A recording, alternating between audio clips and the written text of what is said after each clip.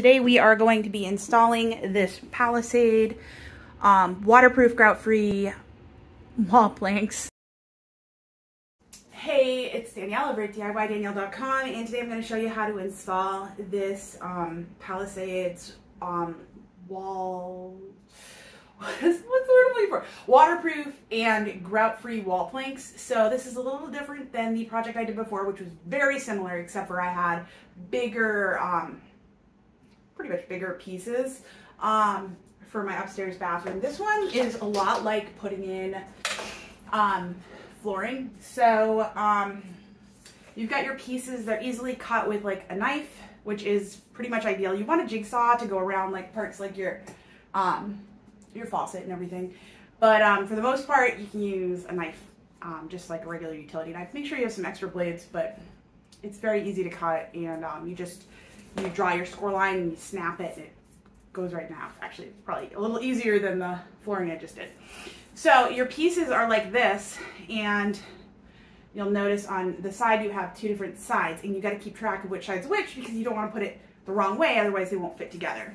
So your pieces have flanges on, I don't know, whatever, on each side so that they can fit together. These aren't going to fit together this way, but let's see. The side with the bigger lip goes into the side with the smaller lip. Whoosh. So it tucks in. Your wall planks are attached to the wall using adhesive, which you will get in your kit if you buy the shower kit or the bathroom kit. You also get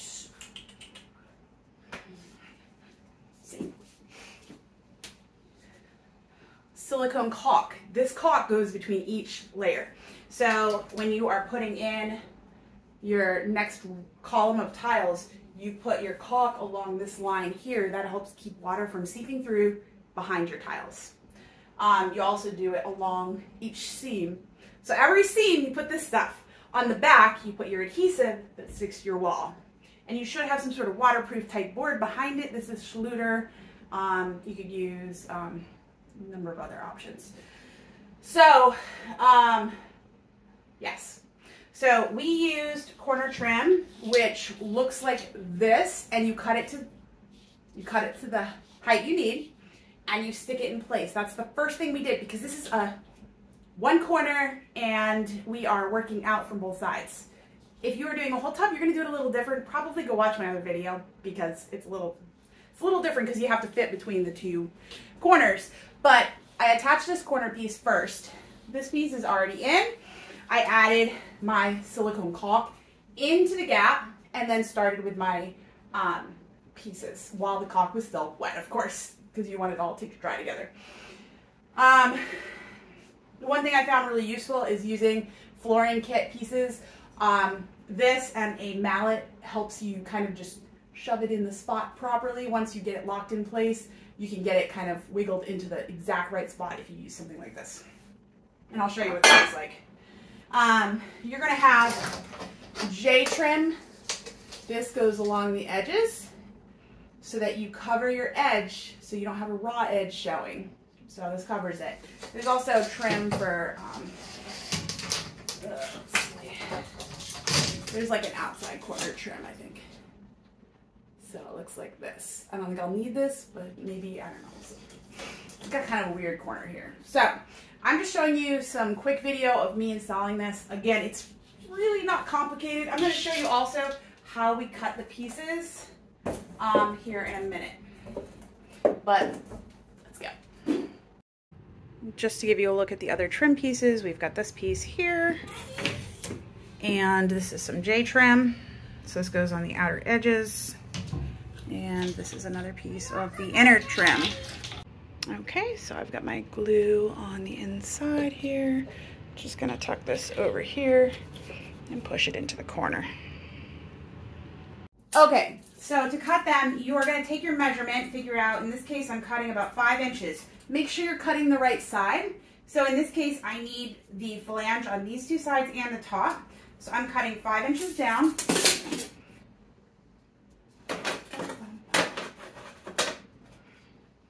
I find using a speed square really helpful. So I've got 5 inches. I'm going to take this.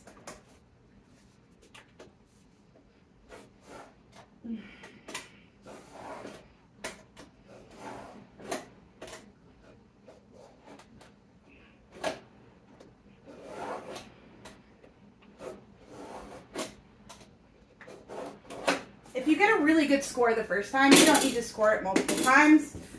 You take this, you get your score mark, and it breaks off like that. Very easy to do.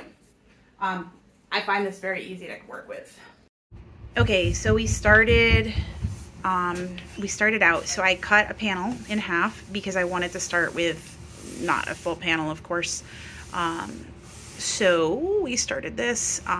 We added adhesive to the back, and we added the caulk they included. You add just a little bit inside the channel there and slip it into place. The other panels will all lock together, and we're going to do the same thing, but we do want to keep a paper towel on hand just to wipe any excess that comes out. Go ahead. You can go ahead and grab it real quick. Kiddo's helping us. So.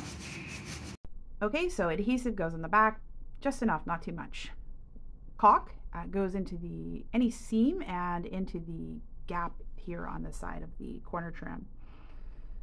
It all squishes together. You want to make sure it's locked in properly and wipe away the excess. And this is us just tracing around the opening for the faucet so we can cut it out with the jigsaw. And again, here's one of the top ones going in. You want to make sure you leave enough room at the top so that you have some wiggle room to insert it. Snap it down and then move it over. Okay, so this is just going to be a sped up video showing us installing it. It does take time. Cutting is pretty time consuming, and we followed the pattern. So the first one, the third row is like the same.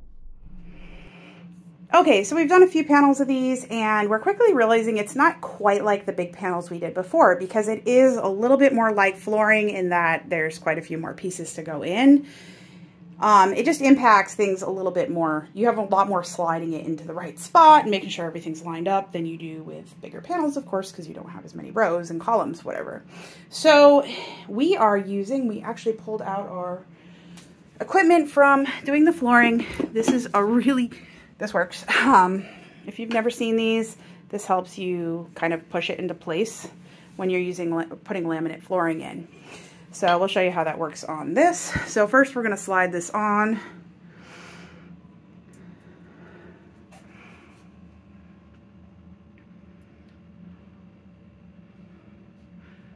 And the thing is, you want to make sure it locks in place correctly. So some of this you're going to do by hand. You need to slide it by hand so it gets locked in place. Otherwise, if you try like pounding it into place, it could crack the, I don't know. Forget what would the word be that I need to use? The lip? The tongue and groove. The tongue and groove, thank you. So you get it into place, make sure it's in place, but it might not be all the way over. And that's where this thing comes in handy. There you go. So you can do this down and you can do this across. You put it in place here and you just use this to pound it right in as tight as possible to the seam. Okay, and then you can do it to the left, from left to right as well. Now, obviously, we couldn't do this for our first row because it would be too close to the corner. But once you get 2 rows in, it works. So, yeah. So that's that. That just helps you get a little closer. Obviously, we're going to wipe some of this excess away, and then we'll start with the next column.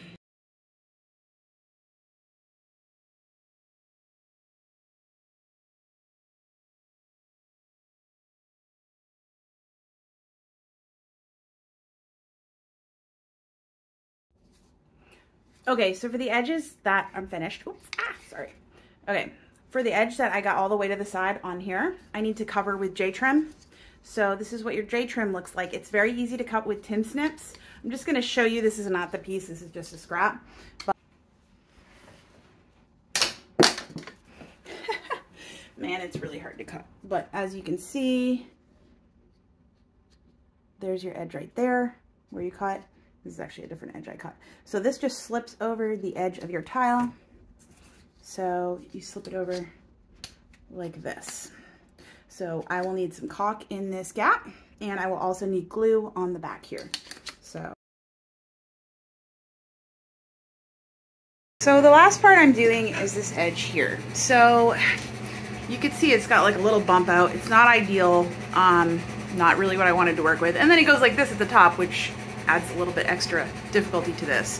However, I am going to use the J trim at this bottom part up to here,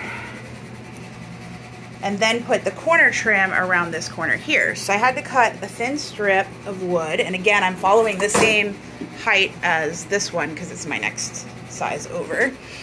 So I'm gonna glue the J trim on first, and then I'm gonna attach this. See, I've got this here. Now when it's in there, you kind of have to push it so the glue sticks where it's supposed to. It's kind of slippery, so it'll slide around on there a little bit. So I'm just making sure it sticks to the back here and not to the wrong spot. So that'll throw off my measurements for sure.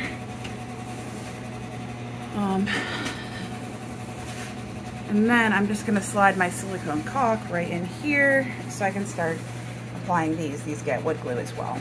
There, we're gonna caulk around the bottom. I'm not gonna show that. I've got videos on caulking. If you really need to know that, please learn how to do that before you start this project, because you use a lot of caulk in this.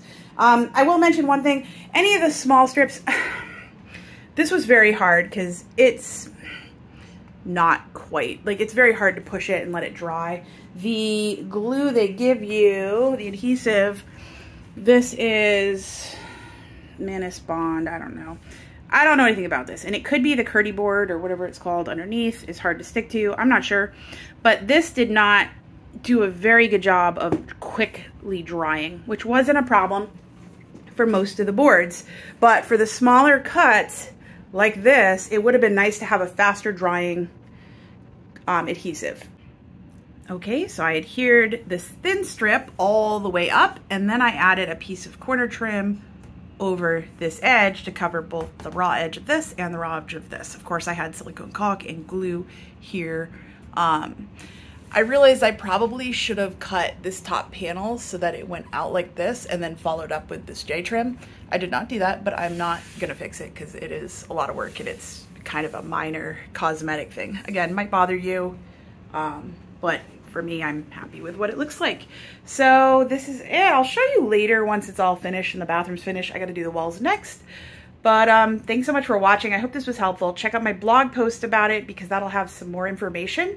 And make sure to visit DIY Decor Store to pick these up if you decide to buy the product. Thanks so much. Take care. Have a great day. And make sure to follow me on my channel.